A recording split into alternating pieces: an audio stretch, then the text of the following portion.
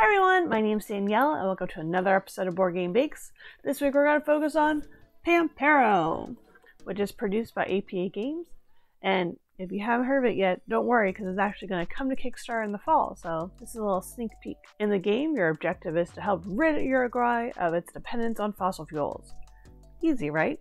So throughout the game you have different wind turbines that you're able to put down to generate electricity, and then you have to put down power lines and then transformers to help bring the power to the people, because of course they're the ones that's going to give you the money, and in the end you want the money so you can win the game.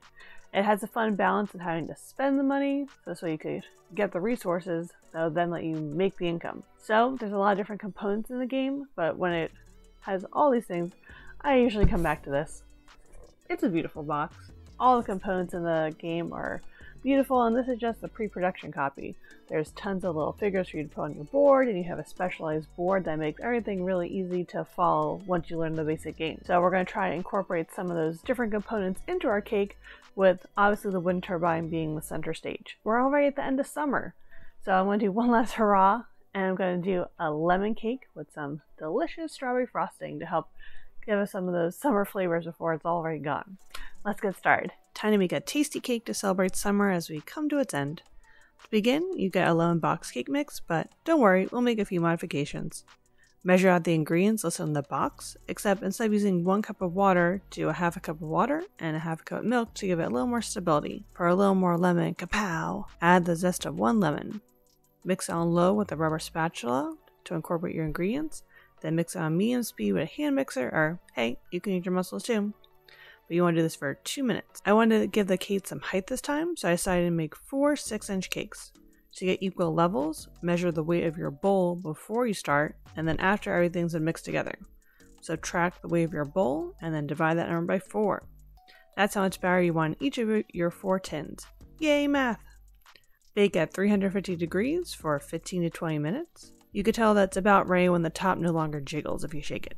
Let it sit in the pan for 10 minutes. Then let it cool completely before decorating it or freezing it. This was an interesting cake for me to prep because usually I get to do some of the decorations before the cake is done, and as you'll see, a lot of these are done on the cake.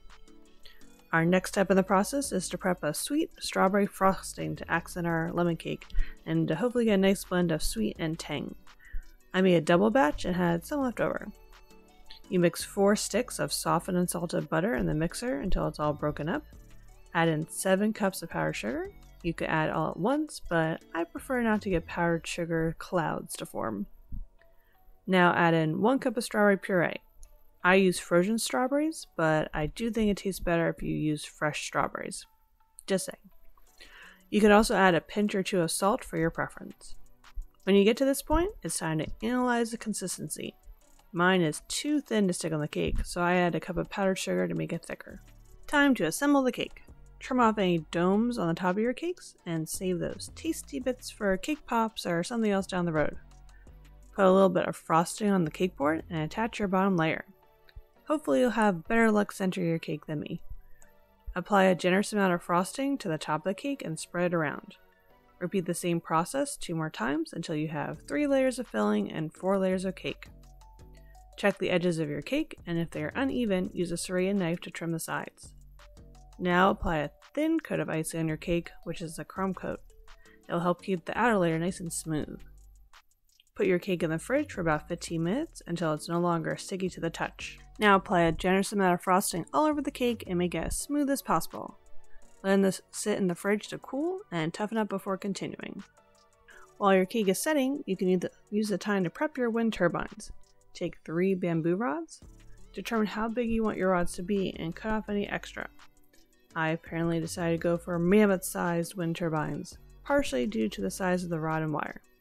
Use thick jewelry wire to create blades for the turbines and attach them onto the rod.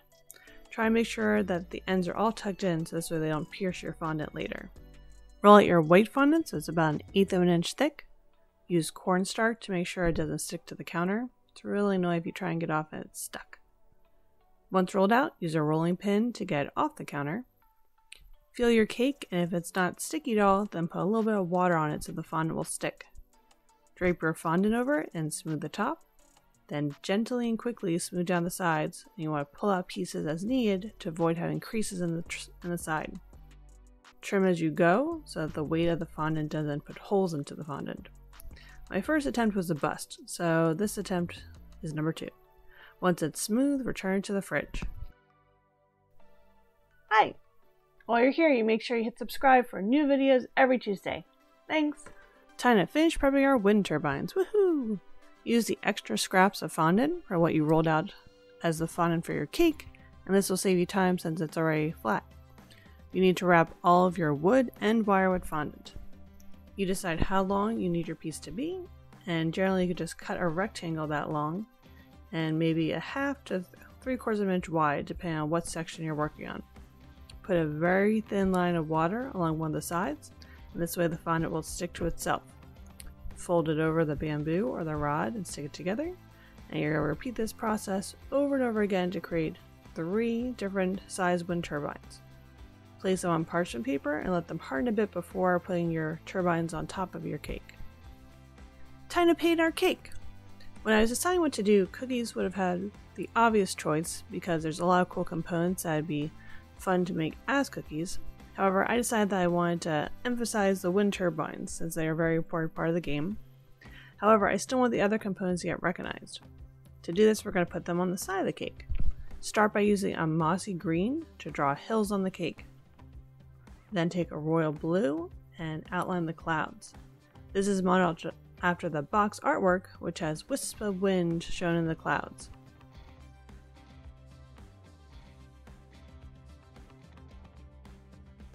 Now it's time to add clouds and to lighten the grass up a little.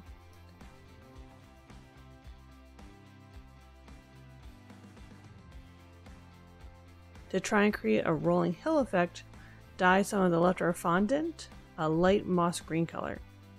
Cut it so one side is straight, and it's okay if the other side is curvy like some hills. Put the straight edge along the bottom of the cake and gently push it against the cake so it won't fall off. Your cake will probably be sticky enough with the paint. Use a paintbrush with the smallest, faintest amount of brown on it to add some brown grass to the layer. Now, time to add the actual components. On the box, there's the wind turbine, but that's on the top, so we're going to add some of the other components. Have some power lines going around the cake, then you can paint little transformers going to the different housing options in the game, like houses and resorts. Then at the end, you just want to connect all your wires and you're winning Pampero!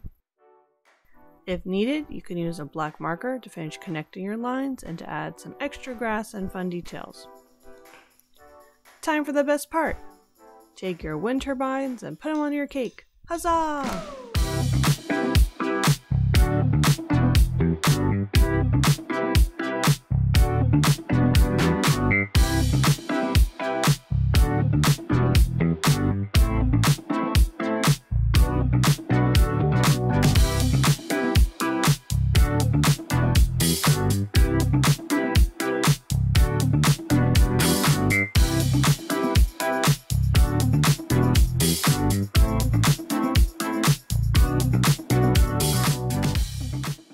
Thanks for watching another episode of Board Game Bakes. While you're here, I'll put the link below. Make sure you check out the Pampero Kickstarter and follow it so this way you know when it's ready to go live. Keep playing games and keep them sweet. Bye!